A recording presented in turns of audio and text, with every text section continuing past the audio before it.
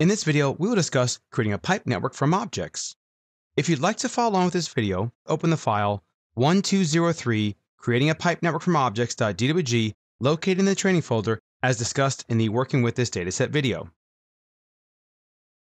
Civil 3D provides tools to creating pipe networks from existing AutoCAD objects. Let's go ahead and examine this functionality. In the Home tab, Create Design panel, under the Pipe Network dropdown, we have Create Pipe Network from Object. With this command here, you can use lines, arcs, polylines, or feature lines to generate a pipe network object. I'll go ahead and select the tool, and notice the command line window, it says Select Object. Now I have an existing polyline in the drawing that is, let's say, the existing storm sewer graphic. It's simply a 2D polyline with its elevations set to 0. So what I'm going to do is select the polyline, and depending on which location you select, in other words, if I were to select it from this end, the flow direction will go that way. If I went to the other side of the polyline, the flow direction would come this way. You can always reverse it by clicking on reverse, but since the flow direction is good, we'll click OK. Then you're prompted to create the pipe network from object with a bunch of settings and options. So first, we'll call this one Existing Storm Sewer. Then I already have a network part list that happens to be existing, so I can use that one, which will automate the display of all the pipe network objects. I have a few existing RCP pipes in there, and I'll just use the default one. You can always change them afterwards. As far as the structure goes, I'll use the default one here for an existing drainage manhole, as I have the majority of those. And what you definitely want to do so that you can turn on, off, and freeze and thaw this specific Civil 3D object, you want to go in and set the layers appropriately.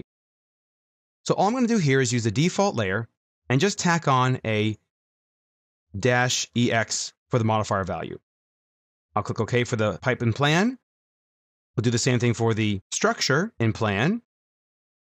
And for the profile, we'll do that as well.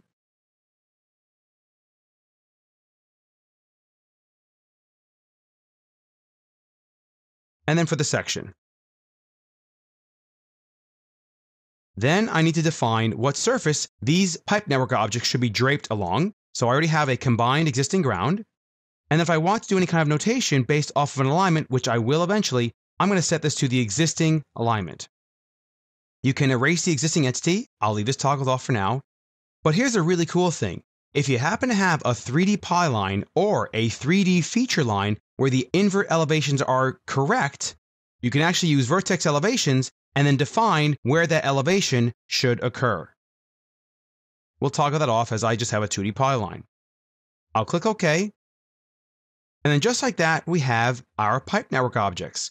Notice how the style is showing an existing type style because the pipe networks part list is defined to do so. If you'd like to see a profile view of your pipe network, you can easily do so by clicking on the Alignment dropdown and then selecting Create Alignment from Network Parts. It's asking you then to define a first connected network part. So I'll start from the beginning. And then it's asking you to do the next network part, which means go to the end or wherever you want this alignment to actually end. Notice how it selects all the network parts in between. I'll press Enter. I'll go with the name that I have here, so ALG-pipe network name. It is a miscellaneous type alignment. We can use a style if you'd like to. If you want to label this, you can set it to all labels, or you can just say major and minor only, or if you don't want to label this at all, just say no labels.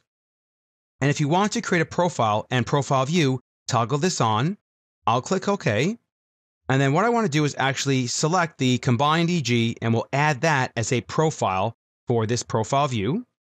And then we'll click on Draw on Profile View. And I already have a predefined profile view style, which will actually make it look a little better for pipe networks. Just click Create Profile View, and this profile goes from right to left. So I'm going to go over here to the right side of my alignment and then select it.